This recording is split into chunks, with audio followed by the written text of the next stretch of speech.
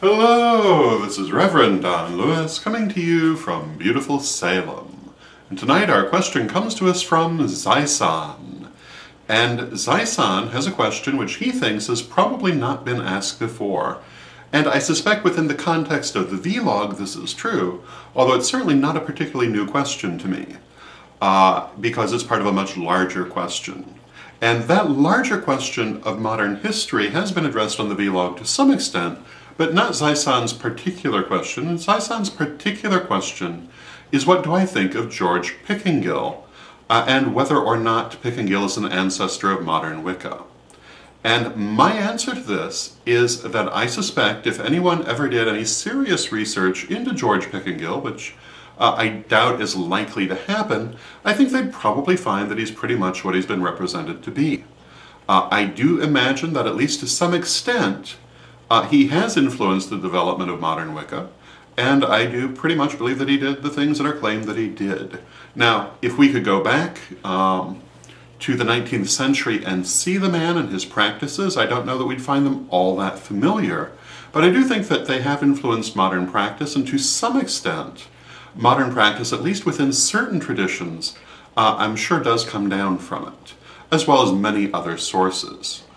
For those of you who are not familiar with George Pickingill, he's a 19th century figure who was a practicing witch and is often cited as one of the early organizers of what is now Wicca, which is the modern version of traditional religious witchcraft, at least according to the definition that I follow. Now, one of the aspects of this question, which we've kind of addressed before, but will continually, I'm sure, have to address it, is the question of the history of modern witchcraft. And I am not one of those who holds with the idea that Gerald Gardner created modern witchcraft, although I certainly will grant that he created the Gardnerian tradition and those movements that come down from it. Gardner himself certainly did not claim to be creating, he claimed he was part of a larger and older movement. And I think that even modern research rather tends to uphold this. And you know, for many years, the high priestess who initiated Gardner, Dorothy Clutterbuck, was the subject of all sorts of speculation, largely that she never existed at all.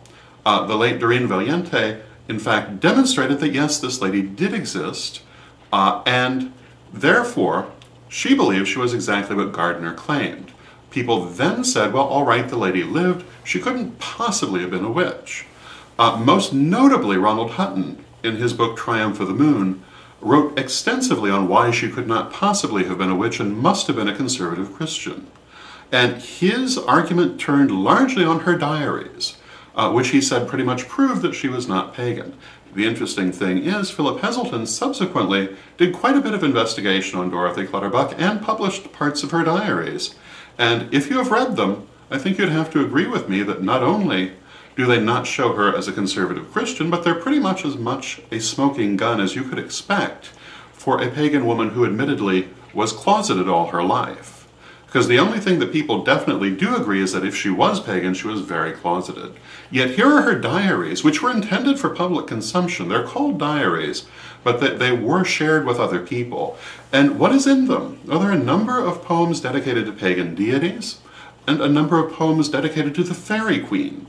And while we could argue whether the Fairy Queen was a historical cipher for the goddess, in the 1930s, when this lady was writing these diaries, a great many people in the folklore community certainly would have understood it that way. And I personally don't see how much more of a smoking gun you could need. Nonetheless, those people who don't wish to accept it do not accept it and probably never will.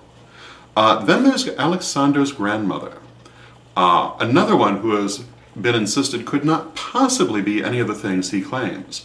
Recently, Jamal de Fiassi has done quite a bit of research on this lady and found that she pretty much followed out what she was said to be, and that she was very much practicing a sort of witchcraft, which, by the way, Maxine Saunders has maintained all these years. So when we look at these early figures, and people actually do research, they very often turn out to be pretty much what they were said, so I'm sure that Pickingill most likely would too. And the early American Wiccan figures, such as Lydia Beckett or Caroline Highcorrell, and various others, if anyone actually did any research into them, which many people seem pointedly disinclined to do, they would find that they are pretty much what they've always been said to be as well. Now, this still leaves the argument of whether what they were practicing should properly come under the heading of Wicca or witchcraft or something else, but that they were practicing something is pretty clear from the things that one finds.